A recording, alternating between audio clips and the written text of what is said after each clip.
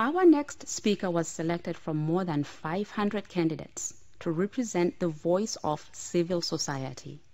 From the Marshall Islands, please welcome Kathy Jetnil-Kijiner.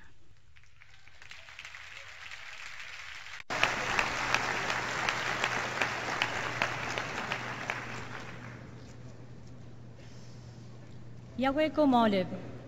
My family and I have traveled a long way to be here today, all the way from the Marshall Islands. The Marshall Islands encompasses more than 2 million square kilometers of ocean, and so it makes sense that our culture is one of voyaging and navigation. One of our most beloved legends features a canoe race between 10 brothers. Their mother, holding a heavy bundle, begged each of her sons for a ride on their canoe.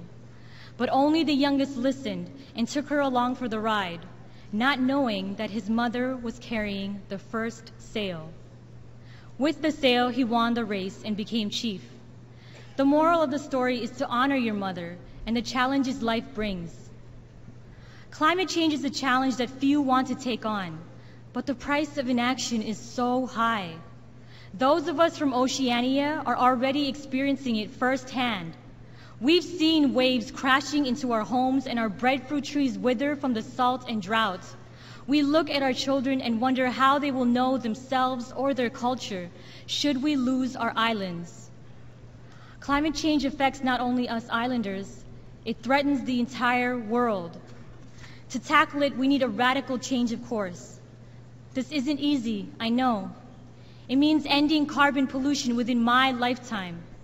It means supporting those of us most affected to prepare for unavoidable climate impacts.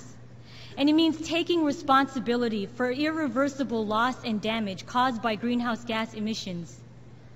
The people who support this movement are Indigenous mothers like me, families like mine, and millions more, standing up for the changes needed and working to make them happen.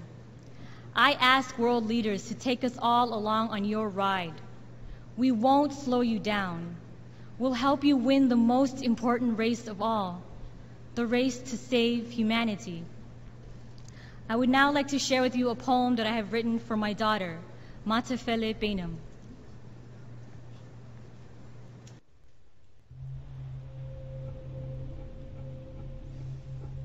Dear Matafele Peinem, you are a 7-month-old sunrise of gummy smiles. You are bald as an egg and bald as the Buddha.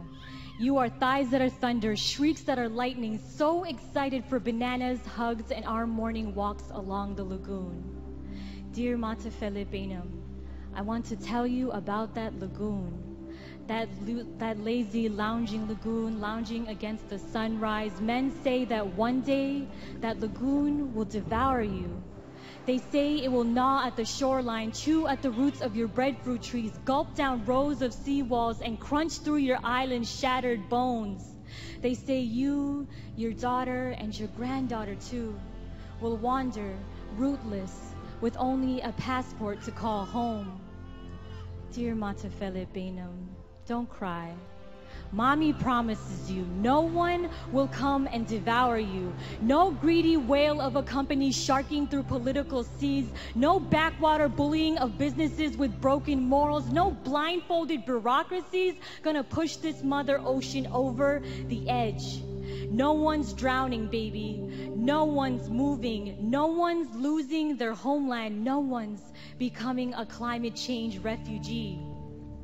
Or should I say, no one else. To the Carteret Islanders of Papua New Guinea and to the Taro Islanders of Fiji, I take this moment to apologize to you. We are drawing the line here because we, baby, are going to fight. Your mommy, daddy, boo-boo, Jima, your country, and your president too, we will all fight. And even though there are those hidden behind platinum titles who like to pretend that we don't exist, who like to pretend that the Marshall Islands, Tuvalu, Kiribati, Maldives, Typhoon Haiyan in the Philippines, floods of Algeria, Colombia, Pakistan, and all the hurricanes, earthquakes, and tidal waves didn't exist. Still, there are those who see us, hands reaching out, fists raising up, banners unfurling, megaphones booming, and we are canoes blocking coast ships. We are the radiance of solar villages. We are the fresh, clean soil of the farmers past. We are teenagers blooming petitions. We are families biking, recycling, reusing, engineers building, dreaming, designing, artists painting, dancing, writing, and we are spreading the word. And there are thousands out on the streets, marching hand in hand, chanting for change now. And they're marching for you, baby. They're marching for us, because we deserve to do more than just survive. We deserve to thrive. Dear Matafele Peinem, your eyes heavy with drowsy weight. So just close those eyes and sleep in peace, because we won't let you down. You'll see.